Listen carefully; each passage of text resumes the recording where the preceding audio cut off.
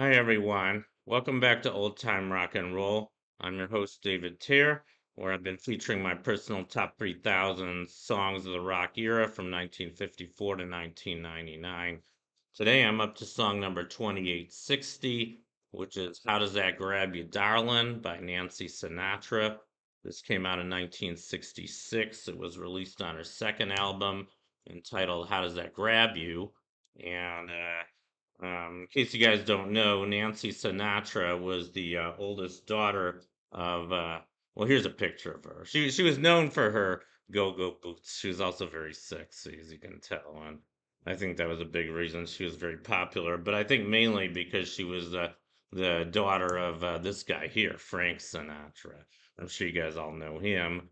He's probably considered one of the greatest singers of all time. He's pre-rock mainly, but I think he was a great singer, and actually, I have several of his songs on my list, by the way, even though he wasn't really a rock and roll singer. I don't think he even liked rock and roll, but I think he was an amazing singer and an amazing musician, and I do really like his music.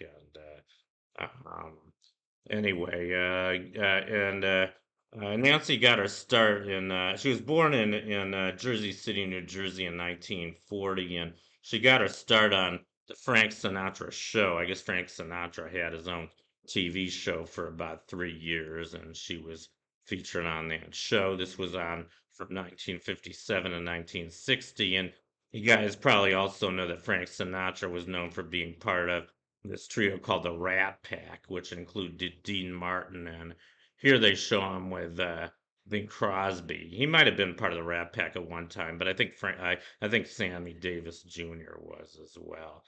Um, I'm not an expert on this, but anyway, let's get back to Nancy, his daughter. So, I mean, yeah, Nancy kind of epitomized a lot of the generation gap, I guess, because I think it's kind of ironic. I mean, Frank was very known for his kind of bluesy, kind of swing music of the 40s and 50s, kind of pre-rock music, and he didn't really identify himself with rock and roll, but his daughter Nancy did. As a matter of fact, she was a go-go dancer, and she also had some pretty big rock and roll hits, including this one.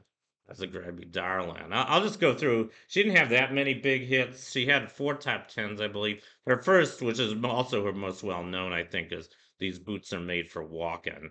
That was her first number one. That was also her first big hit that came out earlier in 1966. This was her follow-up, How Does That Grab You, Darlin'? And they're pretty similar sounding songs, actually.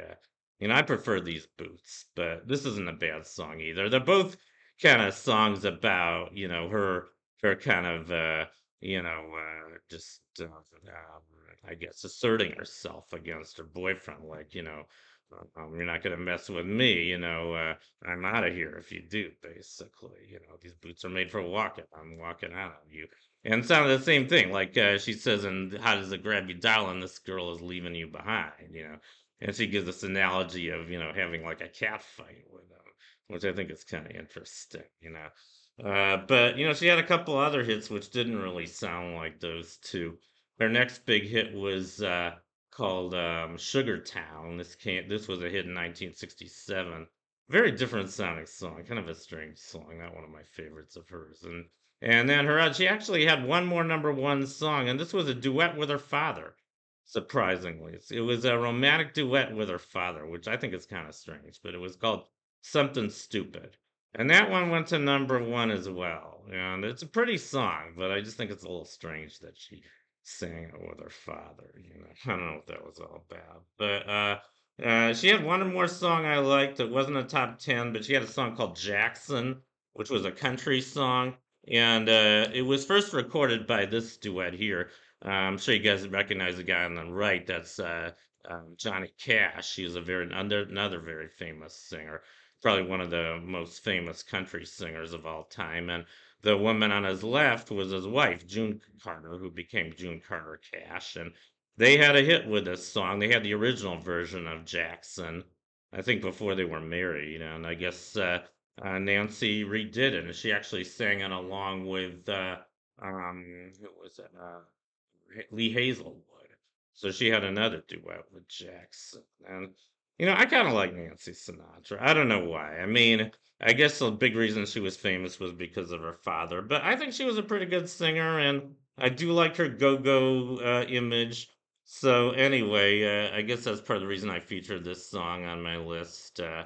Anyway, that's my profile on "How Does It Grab You, Darlin" by Nancy Sinatra. Thank you for watching. You guys rock, and I'll see you next.